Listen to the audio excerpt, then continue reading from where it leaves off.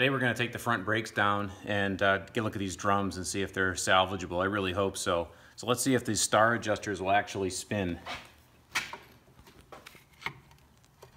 Oh, that moved. Yeah. Oh man, miracles do happen. Let's see if the brakes... Oh, they're still tight.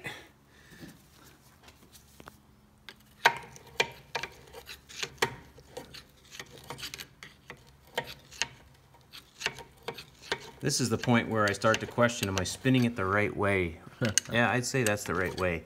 All right, so that adjuster is all the way in. Let's rotate the drum. Oh, that spun nicely.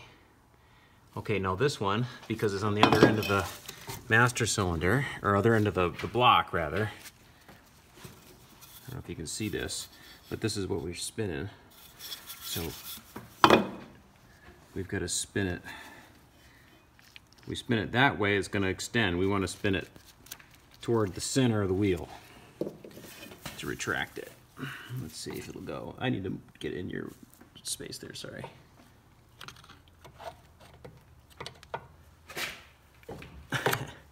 And that's what I'm used to, not spinning. All right, so I got to get the hammer out and give that one a little help. All right, you can start the camera off. Yeah, go ahead, ready? Yeah, we're following. So it's turning real good now.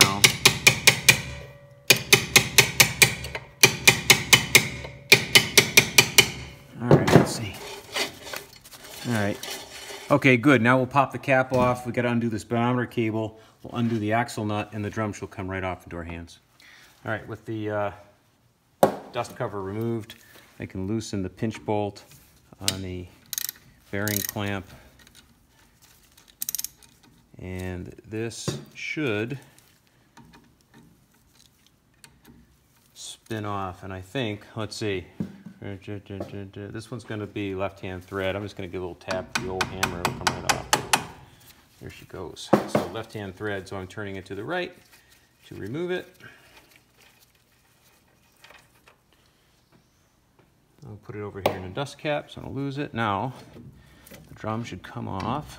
I have my thumbs to hold the wheel bearing washer in. Okay, and there we go. So let's have a look at these drums for the first time. Oh, those are ugly. Yeah, well, they look pretty bad just from rust and stuff, but we'll clean them up and we'll get a measurement and we'll see if they are serviceable.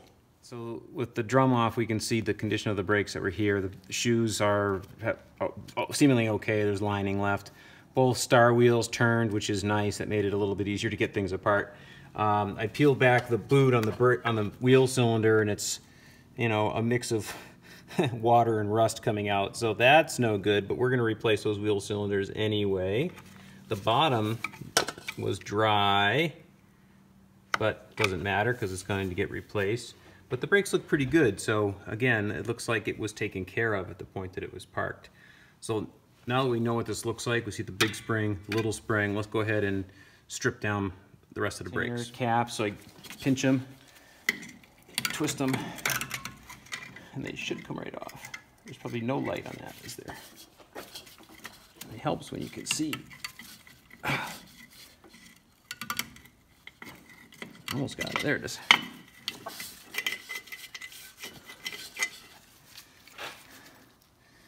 Junk will be replaced. Shoes, not bad, but will be replaced. Backing plate's in good shape. Let's do the reveal on this wheel cylinder. I would say similar to the other, a little bit of goop in there, not as much water. This one's dry. Okay, well, it's gonna be replaced anyway. Let's see if we can get these star nuts off.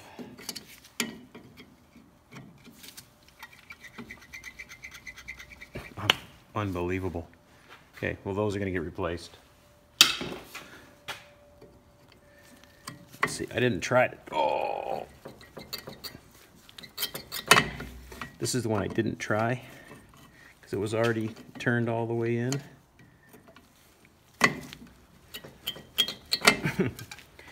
Let's get a little bit of helper on that.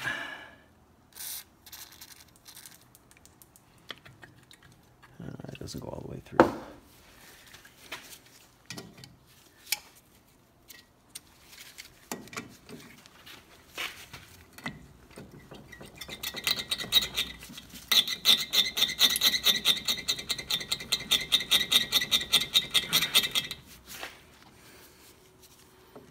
And with my third hand,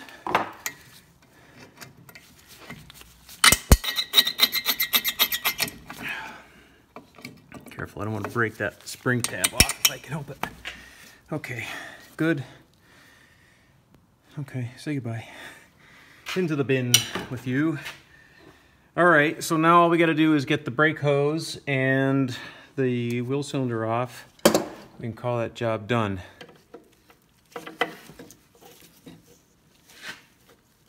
Okay, there we go. Gotta go, let's see, lefty loosey. Nice.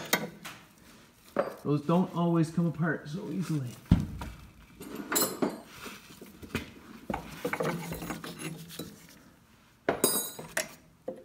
Now with the brake line and the brake hose undone, we can get this wheel cylinder bolt off. The other one came off real easy, and so is this one.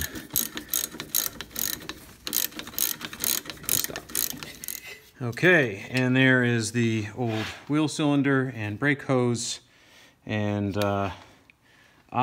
Oh, it's probably original. Nice. Okay, well, we're saying goodbye.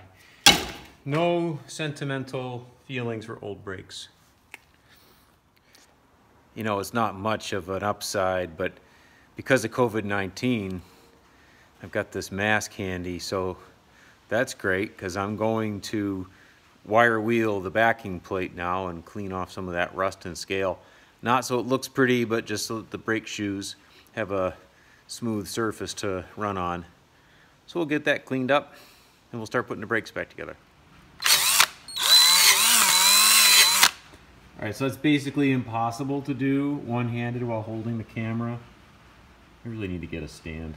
So I'm gonna put the camera down and just do it with two hands and then come back and do it. And there, it's done. Yay. Next thing I want to tackle is the adjuster bores. So these actually all came apart pretty good, but I want to clean them out, make sure they're good and smooth, and I'll put some anti-seize on there. Where is it? There. This is just a plumbing, like a brush you'd use for cleaning 3/4 inch copper pipe. Good tool to have. I'll get the air gun over and blow that out, make sure it's nice and clear. Okay, there are all the new brake components ready to go in. New set of shoes, all those springs, retainers, inspection plugs, wheel cylinders, and adjusters. So something to note on those wheel or brake adjusters, the adjuster screws themselves are not symmetrical. So if you look at the outer side versus the inner side, you can see that that notch is deeper on the inner side, and that corresponds to the shape of the brake shoes. So it's just good to note. Oops, good to note that that's orientated correctly. And those are all liberally coated in a high temperature anti-seize paste also to make future adjustment easier. And for those who are interested, I'm using a Permatex product. Let's see, Permatex 81343. Well, it started raining, side effects of that hurricane, so you might be hearing that in the background. But brakes are all up, looking good. So I'm gonna go clean up the drum and get that wheel bearing re-greased, slide the drum back on and start adjusting. Let's get it roughly adjusted. Rear brake, passenger side. I don't like how the e-brake cable is routed under that spring. I think it should be over the spring like it is on the other side. But the brakes look pretty good. There's no fluid inside the cups of the wheel cylinder, but we're gonna change it all anyway because we're here. And you gotta have the driver's side. We see the e-brake cables run the other way, which I think is the right way. All the adjusters were loose. Drums came right off. It's almost too easy. I'm waiting for the other shoe to drop. So I didn't film any of the reassembly of the brakes other than what you've already seen. Apologize for that. It just got too hard to hold the camera and work. So the brakes are on, everything works, everything bled out, and it worked great. Thanks to the Thing Shop for having great brake kits available for sale. Check them out. I'll put a link in the description.